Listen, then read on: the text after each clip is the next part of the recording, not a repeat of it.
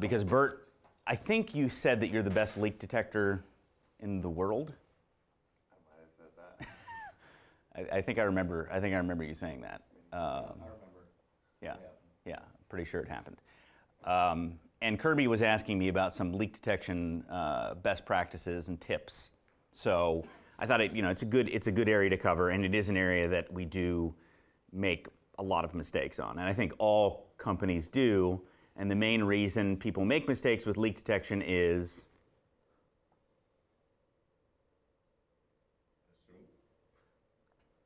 not knowing how to operate your... no. Okay, there we go. There we go. There we go. This is good. I like this.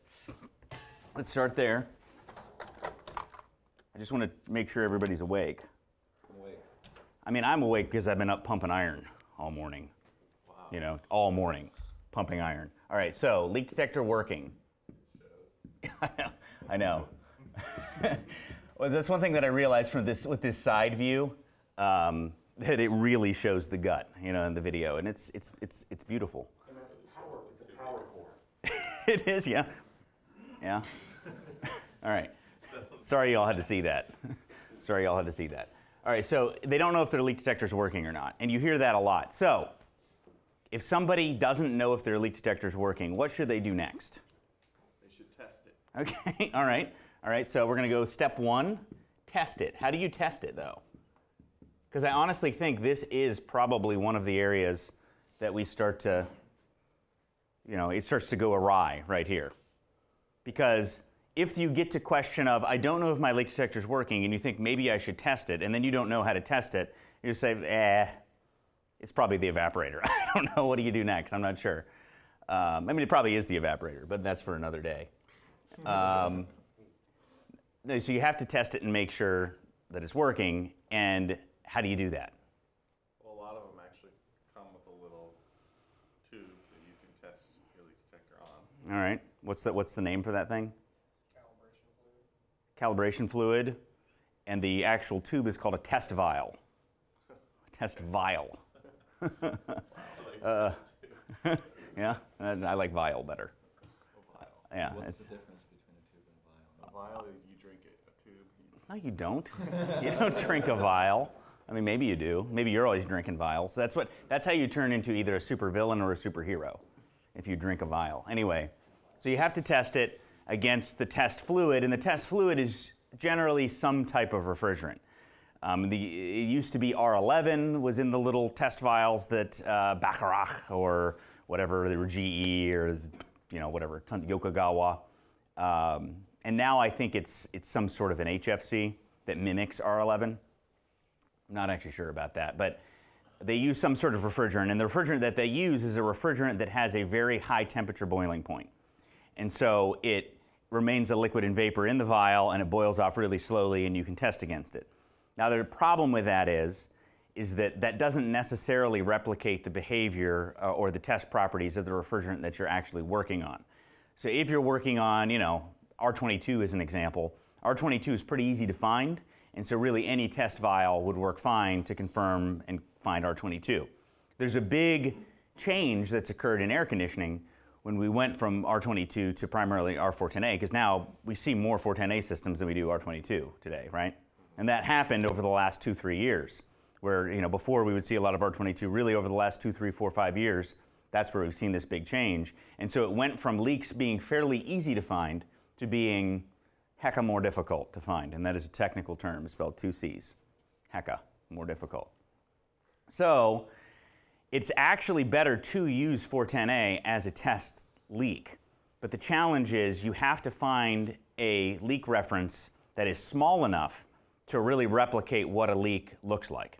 And so my suggestion would be, if you are going to test a leak detector against 410A, to take your tank, literally crack it so that way it's barely leaking at all, then shut it off, then wait a second or two, and then test at the port.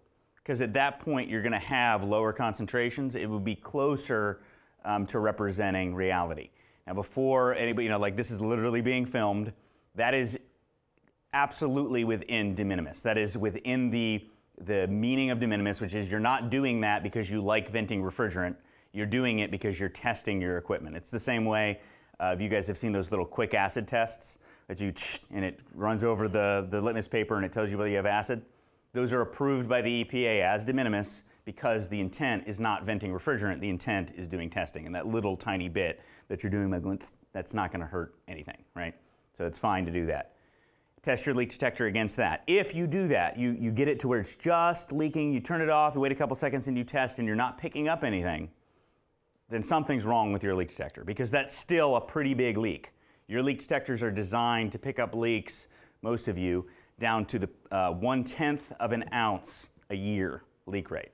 That is a tiny, tiny leak rate. So if you're not picking that up, something's wrong. Now, what could be wrong with your leak detector though? If you're not picking it up. Filter could be clogged. The pump might not be moving air through the assembly. You may, if you're using an H10, something like that, you could have a kinked hose, you know, simple stuff like that. If you start taking these things apart, you'll find pretty quickly what commonly goes wrong. But also a lot of times it's the sensor. The sensor over time gets weaker, especially on a heated diode leak detector, which is what most of us use. Heated diode leak detector, that's what the H10 is. You know, the Testo one. What are some leak detectors you all have? Name off some names. The what? You have a field piece? Is it the heated diode or the infrared? Diode. Heated diode, okay. What else? What do you got, Grant? Bubbles. Come on. I don't know, it's the... Okay, it's the H10, yeah. Okay, all right. Hey, Alex, what do you have? The Inficon Stratus. Everybody needs to give him a big round of applause because that's the reason. He bought it just so he could feel fancy and because I told him to. So the Inficon Stratus is what type of leak detector though? It is an infrared leak detector. And so people who are used to using a heated diode don't like infrared and vice versa. Why? Because you have to pass the leak and go back. You have to keep passing it, exactly. Exactly, because it's using a ambient sample to compare to, and so when it sits there long enough, it's using that as the ambient sample, and then it's like, I don't have a leak because it gets used to the concentrations of refrigerant in that area. So you have to be constantly moving it. Now, when we say constantly moving it, I think some people get the idea that it's like this. You know, no, we're talking like barely moving it, right? And that's true of all leak detection. There's no leak detection procedure which involves you waving that thing around like a sling psychrometer. You have to be slow and deliberate with your leak detector. So, number one is you have to test your leak detector. You have to make sure it's working. You have to know what kind of leak detector you have, and you need to have read the manual on that leak detector. If you have a leak detector and then you have not read the manual, then you don't know how that leak detector works, and the odds are it's probably not working right. For example, if you have an H10 has a heated diode adjustment on the back side, and every time you replace the sensor on it, you need to dial it back to the original position so that way you don't overheat the sensor. Those of you who have leak detectors, it's like, it worked, I put a new sensor in it, works fine for a month and then it stops working. It's because you're overheating the sensor. You can slowly turn up the heat on the sensor as the sensor becomes more and more weak, I guess. I mean, I'm using terms as if I really know how this works, and I don't. All I know is you turn a knob and it make her hotter, but it also ruin her quicker. So, and that's what it says in the manual, exactly. Exactly what it says in the manual. It was written by a Groveland boy, so, yeah. Of which I am one, and of which Bert is still one. Yes. Where were we? I just can't get out of there. Okay, I know. Once you get in Groveland, you just get stuck. Leak detector's going wrong? Yeah. All right, so what's next? What are some other reasons why people have issues with their, with proper leak detection? You get in a hurry. Impatience. That's what I was looking for. Impatience. I probably spelt that wrong. You think so? Ooh. You sounded it out right. Impatience, yeah. That's how I remembered my vocabulary words as a child. That's how the French say it. Oui, oui. All right, impatience. So you have to take your time when you're doing a leak detection. When people, back in the Delair days, we would be given a flat rate amount of time to do a leak detection. I think they gave us an hour, and everybody would see how quick they could do a leak detection. I can do it in 5 minutes. Just throw your wand in the evaporator coil, and if she goes off, or put it in the drain line. And a proper leak detection, also bleep out where I said Delair. The proper leak detection requires patience because you have to do leak detection on the entire system. And we say the entire system, obviously, if you have a buried line set, you can't trace the entire buried line set, but you can look for signs as well. And that would be, from a process standpoint with leak detection, if you haven't visually looked at everything you can visually look at first before you even pull your leak detector out, then I would suggest you change your process to start visually inspecting everything. Visually inspect the evaporator, visually inspect the feeder tubes, visually inspect your service valves before you connect to them, before you potentially cover up a leak. Visually inspect around your reversing valve. If you have a heat pump around the heat mode TXV, where there's often a lot of rub outs inside there. Alex found one the other day, bottom of the condenser coil. That's another common one, especially if it's a big leak. So look for signs of oil in all of those areas first. Again, be really wide in your diagnosis initially. Look at everything you can look at, and then begin to narrow into your potential leak points. So I've told this story before, and it was a really good lesson for me. I, one time, was working on a gas furnace, and it had one of those case coils that were completely masticed in place, where I would have had to disassemble everything in order to get to it. And so I just stuck my probe, my leak detection probe, in the drain line, in the drain tee, and I picked up refrigerant in there. And so I condemned the evaporator coil. It's just that simple. Literally just beep, okay, great, evaporator coil. And this old New York tech, his name was Mike, I can't remember his last name, but he went out and, no, I do remember his last name. Mike Simmons. He went out and was going to replace the evaporator coil and found that it had never been disassembled. And so he pulled me aside and gave me quite the tongue lashing in New Yorkese. And his point was that it wasn't wrong to take that shortcut. The shortcut told me that likely evaporator coil, right? Almost assuredly evaporator coil, but still pull it apart because it's going to have to be pulled apart anyway. And at that point, you can verify whether it's a rub out, something you can repair. And in this case, his assertion was it was something that could have been repaired. And again, I didn't know because I didn't actually pull it apart. So it's fine to take those sorts of shortcuts in order to get you in the ballpark, but that doesn't mean that you don't then at least visually inspect everything else.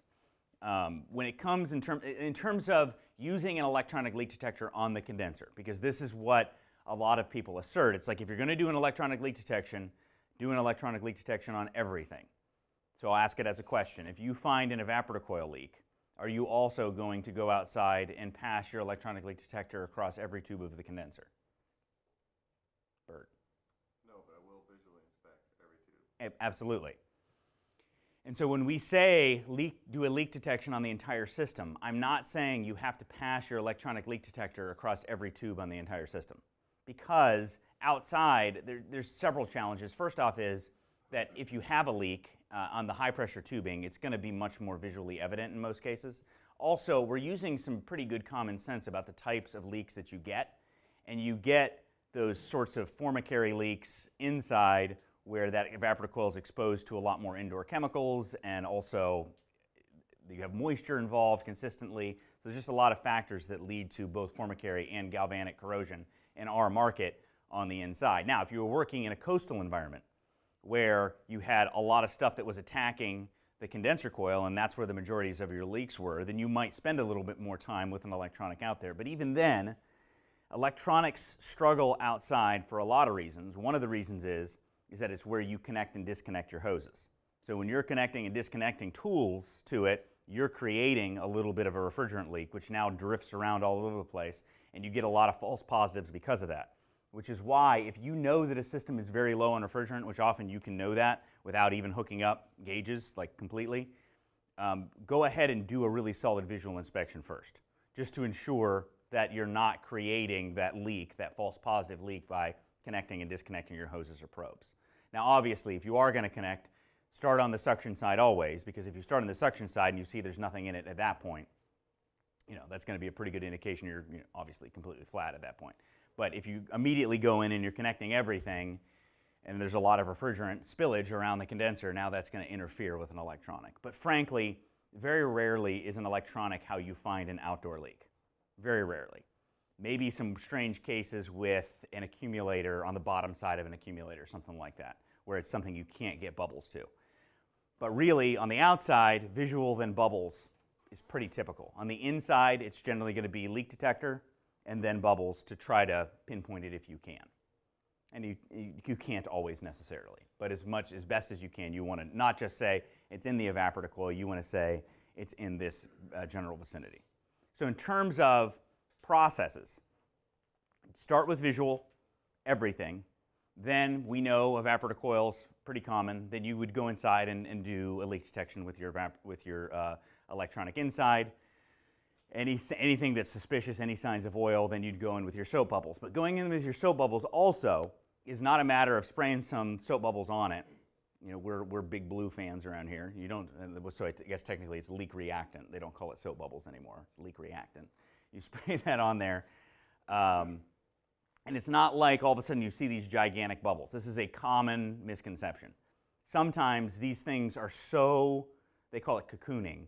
They're so tiny, you actually have to give it some time, and then you'll get these little kind of bubble cocoons that will build up. Any commentary on that, Bert? Sure. That's all? I agree with that. Yeah, okay.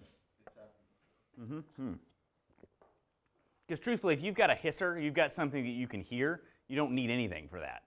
And in fact, and I think some of you are new enough that you may even be confused about this. If you walk up to a system, you hook up to it, and it's got no pressure in it or it's got barely any, a system will have full static pressure contained in it, kind of ambient pressure at ambient temperature, even if there's one drop of liquid in it.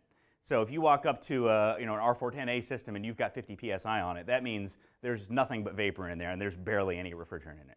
So at that point, you can go ahead and put some nitrogen in on top of that. Now, that is not what the EPA says about this, so I'm going to go ahead and just caveat. But we know from a practical standpoint, if you've got 40, 50 psi in an R410A system, that is very, very little refrigerant. And at that point, pressurize it up with nitrogen and listen for leaks first, and then use your soap bubbles, because you're probably going to find them that way, frankly. You're probably not going to need an electronic leak detector for a typical residential system in that application, residential or light commercial. What if you walk up to it and it has like 10 psi, and then you add a whole bunch of nitrogen, or no psi and add a whole bunch of nitrogen, then should we do an electronic leak detection? Well, no, and here's another trick, is that the EPA has actually specifically made an exemption for R22 as a leak detection gas. And so this is actually one really good use for R22. And I will specifically, specifically address this misconception that if you put R22 in a system that had R410A in it, that you're going to cause some major problem. It's not. It's not like POE and mineral oil get together and immediately create this explosion. It's not like R22 has mineral oil mixed in with it in the tank.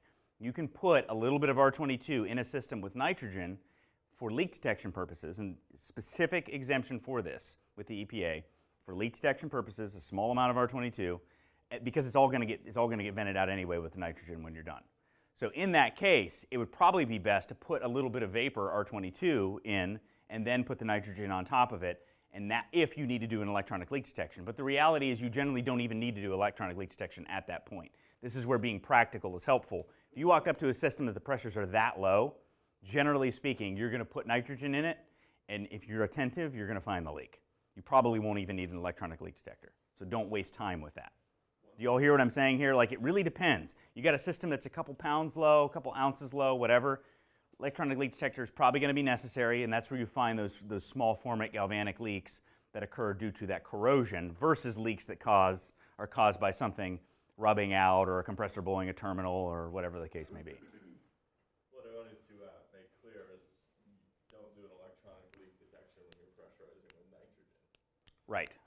Okay, so to be clear, nitrogen is not picked up by an electronic leak detector. Does anybody know why you cannot make a leak detector that will pick up nitrogen? Because our air is made of 60% nitrogen, so it would be going off all the time. So that's just pretty much a non-starter. Nitrogen is an inert gas, meaning it's non-reactive, and that's why we use it for the purpose of pressurizing a system, but that also, because it's so common in our atmosphere, we can't leak detect with it. Other than with our ears, you could use an ultrasonic leak detector, which is specifically a leak detector that picks up the sonic frequencies of leaks, which I've never had any luck with, but there's a lot of people who swear by it. I've tried it, and I'm like, this doesn't work. Maybe my ears are broke. Or maybe they're too good. You know, could be that. Could be that they're too good. Yeah, probably. So if you're going to use an electronic leak detector, use refrigerant with it. And if you can use R22 because the thing's so low, so flat, basically flat or flat, put a little R22 in it because at that point you're going to drop it out anyway with nitrogen. And that's perfectly fine. It's not going to, this idea that, oh my gosh, the second you put R22 into an R410A system, it's going to cause some sort of problem. It's not. Now, I'm not telling you to mix the two. We never field mix in an operating system. Never, never, never, never. But for the purpose of leak detection, R22's picked up much better, especially if it's diluted by all this nitrogen. It's going to be much more likely you're going to find it if you use R22 as the leak detecting trace gas. So it's easy, right? It's really easy when you do things the right way, when you follow best practices. When you start doing the whole, well, I just put a little juice in there, yeah, hey, just keep an eye on it, and you know, it'll only be this, and I'm out of here, right? Why do we do that? Again, let's just be honest. Why we do that? Ronnie, why do we do that? Not because we're lazy. Wrong answer. We do it because we're busy, and we get sick of having to take so much time on every job. And leak detection jobs can sometimes be a pain in the butt, like we said. They can take a while sometimes. And so we want to get to the next job, and by putting a little gas in this system at 9 o'clock at night, the customer stops calling you for tonight, and you get to go home and go to bed. And that is a totally reasonable emotion to have. It's an emotion we've all had, and every single one of us who has done this long enough has done that exact same thing. I've probably done it 100 times. I know. Maybe 103. And if he does call back, only 104 calls. Right. But it's still not the right practice. So what you got to do is you got to go to the customer and say, I'm estimating that the thing is 2 pounds low based on how much it came with from the factory, based on the readings I'm getting. Always overestimate so that way you can just charge them less. That works a lot better, right? Overestimate, and then you come back with the bill and it's a little less and they're happy. So I'm going to weigh it in. We're going to see how much actually goes into the system, but along with that, refrigerant doesn't go anywhere on its own, so it has a leak. There's a leak in the system. Now, I don't know why or where at this point, so in order to find out, it's an electronic leak detection, which costs, what does it cost? $89. $83, which is a bargain. $83 is not expensive for an electronic leak detection. In fact, now that I'm hearing that, it's like, wow, that's surprisingly cheap. Why are we charging so little? That's fine. $83 to do an electronic leak detection. So you do not need to feel, and that's it, full stop. Customer says, oh, that's crazy, that's insane. My buddy Beavis can come out and do it for me. Okay, then that's fine. But most customers aren't going to say that. They'll just say, okay, right? If you full stop that conversation. If you go that next level and say, I mean, or we could just put the 2 pounds in and it'll probably last for a while. We'll just see. Keep an eye on it. Keep an eye on it is the funniest thing that we all say. We all say it. Like, what are they supposed to keep an eye on exactly? Like, just keep an eye on the air conditioner. Like, hey, just hold on that suction line. As soon as she starts getting warmer and beer can cold, call us back. And I'm sure that has actually been done, so that's really not a joke. Have you done that? Yeah. Have you? Okay, yeah. Okay, that makes sense. And so, like, we're joking about it, and because I think we've all been there, we all understand it, but that's just something that we've got to stop doing. It doesn't benefit anybody, because at the end of the day, if that customer spent several $100s on refrigerant, and refrigerant's not cheap, regardless of the type of refrigerant it is, they're going to be angry if we've got to come back and we didn't tell them where the leak was in the first place. What if they said that they already had somebody find the leak? They've already had somebody find the leak? Yeah. Then I would just say, well, where did they say the leak was exactly? Yeah, and then if they want us to, okay, so let's be clear about something real quick, because we've talked about this a lot. There is no rule against gas and go.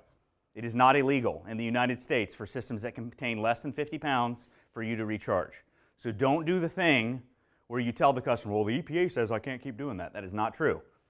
You could go back every day and recharge that system and charge the customer for it. There's no law against it. It's just a terrible practice, and it's not in their best interest. So we can refuse to do things because it's a terrible practice. It's not in their best interest. It's our job to some degree, help the customer act in their own best interest. And so that's just as simple as saying, continuing to recharge this, obviously it's not good for the system. We know that because it keeps leaking down, so that's true. But also, it's a lot of money to keep doing this. So would you like to look at your options? Now, we're not going to replace a part based on somebody else's diagnosis, not ever. So maybe that's what you were getting at. Never, never, never. You don't even replace a part based on the last guy at Kalos' diagnosis. ever, ever, ever. Okay? This is, for those of you who do more parts and are maybe newer techs, this is a really big thing. I don't care if it was Bert, Sam, Travis, I don't care who it was who diagnosed it. If you go back out, before you put that evaporator coil in, before you put that compressor in, before you put that board in, you recheck that diagnosis. And I know it's like it's summer, it's busy, I don't have time for this. Trust me, you have time for education. And there's no better education than you reconfirming a diagnosis. And I don't even care if you call that guy or text that guy and say, how exactly did you diagnose this? I just want to do those steps again for my own benefit. Because being a good diagnostician is one of the most rare things. Being a good troubleshooter is one of the most rare and important things that we have in our industry. So take that moment to do that. It's just something we've got to do. So it doesn't matter if it's another company, it doesn't matter if it's us. If they say it's a leaking evap, I want you going back in there. Where did you say it was exactly? Because I'm not getting that. Now, as a final tip, a lot of times, especially in evaporators, leaks can be small. They can be formic, which means that they're these little ant nests that kind of sometimes seal and sometimes pop open, and there can be a couple of them in an area or across several areas. So it can be tricky. And on a heat pump especially, if you really want to confirm an evaporator coil diagnosis, run it in heat for 30 seconds, and then shut it down, and then check, because that pressurizes that evaporator coil up quite a bit more. I mean, I've seen guys unplug the blower and let it run up until the thing gets to 600 psi. I wouldn't suggest that. That's the old saying, if there ain't a leak, I'm going to make a leak. You know, that's the, and that's not what I'm suggesting at all. But what I am suggesting is that don't just go, especially if you're a junior guy, especially if you don't know if your leak detector is as good as the last guy's, don't just go wave your wand in there and say, oh, no, it's not leaking. It's not, I mean, you got to be really thorough about this, okay? It is not our responsibility to do things for them for free or feel bad about the money that they've got to spend. That's not our responsibility. They get to make value assessments based on the information we give them. But if we start feeling sorry for them monetarily, then we actually hurt them in making the best decisions they can. And that's the point. Because you feel, oh, they're in a pinch right now. They don't have the money for anything but refrigerant. Okay, I understand that, and they may be in that position, but it's not for us to judge. We still tell them all the facts. Because if we don't tell them all the facts, a lot of people who are in a pinch right now live their entire lives in a pinch, and they're just going to be in a pinch 6 months from now, and now they threw good money after bad, right? So help them make better decisions by being really clear about what's going on. Another thing in terms of leakage, I don't ever want you to say it's a small leak. I don't ever want you to say that. Just never say it. Because a customer doesn't understand what that means. And the problem is that a small leak can easily become a big leak. That's kind of how leaks work, generally speaking. They usually go from small to big, not from big to small, although it can happen, but generally from small to big. And so when you say it's a small leak and you charge up a system and it leaks down again in 3 weeks or 3 months or 3 years or 6 years, everybody has different value sets. I did an install for a family friend 8 years ago, Dennis Stoltzfus, 8 years ago, 3 hours away from here, and he's calling us up 8 years later saying, I think it's time for me to finally do maintenance. I'd really like you to come out and do it for me. And I'm like, no, I can't drive through. Well, I mean, you installed it. People have different perceptions of time. You know, it's just, people, you know, like we can't be responsible for that. And so they have different perceptions of what small is, or what it might last a while means, or, so don't use that sort of vague language. It has a leak. Here's how long will it last? I really can't tell you that. I've got no clue. Leak rates change. Most leaks go from big to small. So it could leak out again tomorrow. Is that what I said? Small to big. That's what I meant to say. It's not dyslexic, being busy. But look at how well y'all are paying attention. You know, good on you. Good on you. All right, cool. Any questions about that? Anything to add? Yes. Okay, good. Kind of use your judgment with the leak size and the leak that you find, with how much refrigerant is missing and the size of the leak you find. So oftentimes, if you are low, you know, 4, 5, 6 pounds, you got a really fast leak somewhere. This customer hasn't been living in summer without air for 4 months. As it slowly leaks out to 6 pounds, you know, you got something that's probably leaking out in a couple of weeks. And so you could be on an older system that's 10 years old and you find a really small hit on the evaporator, you probably got a massive leak somewhere else. It could be in the line set. So just, you're not done on that first hit, that first leak that you find. And then with Linux systems, systems that we're doing a lot of evaporators on, we're also getting a lot of hits, like leaks in the condenser on rub-out points, like factory braze joints. They have a lot of vibration, or even discharge lines cracking. So don't stop at the first leak, especially when your system's significantly low. You could have multiple leaks. Very good. Yeah. Poetically said. Yeah, right? Yeah. And again, way in, way out. Way in, way out. If you're pulling a tank out of your truck, you're bringing the scale with it. And saying, oh, I didn't have batteries, that's not an excuse. Have batteries. You just keep your tools with proper batteries and have backups. Those of you who are newer and have seen senior techs not pull off the scale with the tank, you have my permission and their permission to remind them. Because we all came up through the trade with really bad habits. Like if you saw what Kalos was like when we first started and the stuff we did and made lots of excuses for, you would be like, you wouldn't recognize the company. It's just how it goes. We are progressing, we're getting better. And so guys who have done it a long time have really bad habits sometimes, even when they don't want to. So just reminding them, hey, you want to get the scale, right? Hey, safety glasses, right? Those are things that, neither of those things are hard to do. We just have bad habits. And when you have bad habits, they're really hard to break.